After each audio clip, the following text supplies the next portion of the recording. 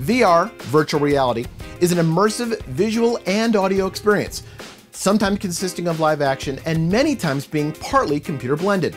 In this episode, I'm not going to focus on CGI-based VR, nor things like panoramic stills or really hardcore things like stereoscopic VR. To keep this episode manageable, we're going to stick with good old-fashioned mono live action-based VR. You're going to need a lot of cameras. At least 3 to 4 if you're using fisheye lenses on the cameras, 5 minimum or 6 or more with more standard lenses. You also need to decide if you're shooting cylindrical or spherical, meaning, is most of your action happening in the landscape around you or above and below you?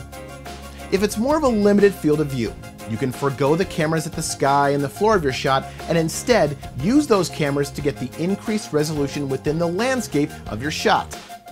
Otherwise, when you absolutely positively need to get every single thing in the shot, you go spherical.